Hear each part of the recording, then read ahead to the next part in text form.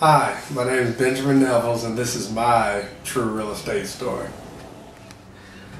I've been in the house for a year now in April, and it was a day I never thought would arrive. Just the whole process was kind of overwhelming when you try to do it by yourself. I kind of drove around northern Kentucky and knew the area, knew what I was looking for, knew what I wanted, at least that's what I thought.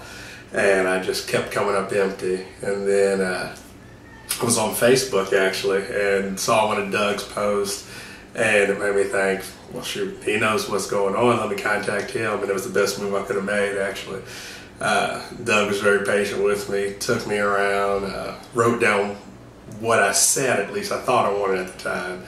And he showed me several properties throughout the area, and there are a few that caught my eye, but I'm pretty picky. I like to go through things with a fine-tooth comb, and thankfully he was very patient with me.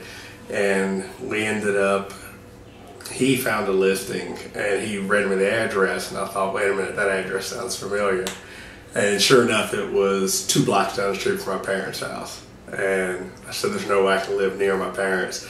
But he coaxed me into coming and looking at the house, and sure enough, that is the house I ended up purchasing. And I'm very grateful that I did end up purchasing this home. One thing I've learned from this whole process is that it can definitely be overwhelming. You're only going to buy your first house once, and then you're only going to buy your second house once, and so on and so forth. So it is definitely something that you don't want to try to do by yourself. I guess I kind of learned on the fly. My advice would be to seek the help of a professional. Make sure that he's not just professional, but somebody that you can trust.